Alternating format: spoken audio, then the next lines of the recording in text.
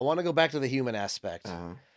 Did you have soldiers in your troop that didn't? Maybe this was their first deployment. Oh hell, They're all screwed up. You had to handhold some people down this path. If we got them, remember SRP? Yes. So tell me what happened. Yes. Hell, if you made it to combat, thank you Jesus, right? Yeah. They would snatch them before they got there. Yeah. SRP will whoop your ass like your granddaddy. I'm telling you, it was. What? Can you break down SRP? Because I don't even know what it stands for. Yeah, I think it stands for Soldier Readiness Processing. Yeah. And essentially what they do is they have you go through, you get all your immunizations, you update your next of kin. You basically do you check all the blocks to be able to go and have the army ready to, be able to respond. So here's what happens. Yeah, so tell me, I mean, there's got to be at go least through these one stations, person. right? No, one. Yeah, there had to be something. Somebody got high blood pressure. Somebody found out they pregnant. Somebody, next thing you know, you're 65, go to 4, 3, 2. Wow. Yeah. You don't, fuck. I'm sorry. I don't like SRP.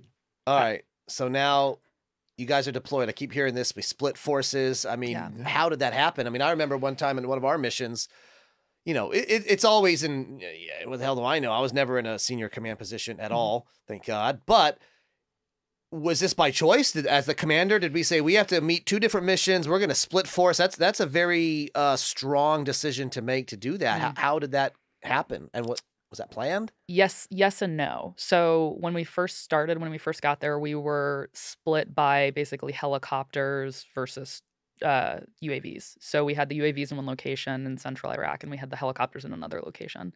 But again, I'm sorry, but you knew that was going to happen. Yes. That wasn't like a mistake. Yeah, okay, we didn't have a choice. Gotcha. Because assets to support certain missions. Yeah.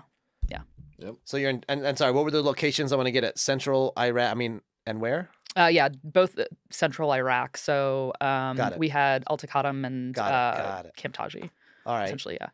So you're, as the commander and the first sergeant, you're managing missions and 2 groups of assets, personnel and equipment, 2 different cities, 2 different missions. Yeah. 3. And then? Wow. Yeah. All right. How did this go down? Yeah. So go on. Well, it was interesting because our squadron was really split across a multitude of locations. And what ended up happening is that we got the opportunity to essentially deploy assets to a more austere location, kind of unexpectedly. And that was, it was an interesting mission. It was something that we looked forward to. We wanted to give our team the opportunity to do something a little bit more dynamic than what we were doing in Camp Taji. And so it was a mission that was going to have to get done anyway. So we figured, better to split the organization again. and kind of give and essentially split the helicopter team into 2 teams. Would you say you did that? I don't know if for morale is the right term, but to bring a purpose to everybody in your command? Absolutely. 100%. People were bored, not feeling they were contributing. Yeah. So this new mission came up, and you said, "We're on." Oh, you know pilots. Yeah. Wow. Well, and it's pilots. Yeah. I think it's tough because it's not that they weren't doing something. What the mission that they were doing was not meaningless. Sure. But it's really hard when you don't see the day-to-day results of what you do to understand why you're doing it. And I think that kind of goes back to maybe the age maturity thing, where you kind of have to see that higher level vision of what's going on to understand why something's important. And I don't diminish them for that, though. I think that that's totally a normal reaction to, you deploy away from your family for 9 months. You want to do something impactful. Sure. Yeah, I get it. Were you 2 in the same location? Not the whole time. Yeah. No. Did that create problems? Was that difficult, or how? It doesn't help. I used to always tell them, "You want me to tell Mom?"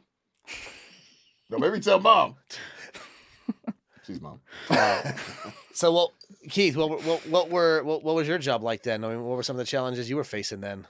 So, to keep the Union together, that's no joke. Not only was I going through a lot of personal problems, but everybody else was too. Now I don't give a shit. I don't know. What? Say it. Like, spill the beans. It is what it is with me. There's always something going on, right? But troops aren't used to that type of bullshit going on in the background, and sorry about that, and still focusing and knocking it down, right? This ain't my first.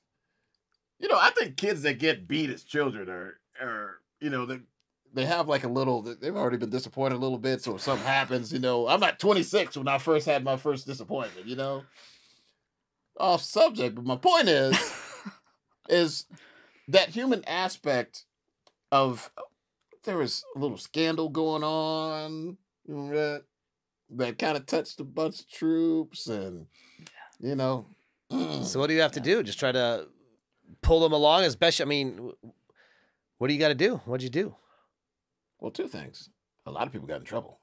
Okay. Yeah, and that is what it is. I mean, it's just sad to say that, you know, there's some people who left E4s in sergeants that are now E4s, and some people left as E3s and now they're E2s, and some people, they took all their shit. Some people went to jail or whatever. I don't know.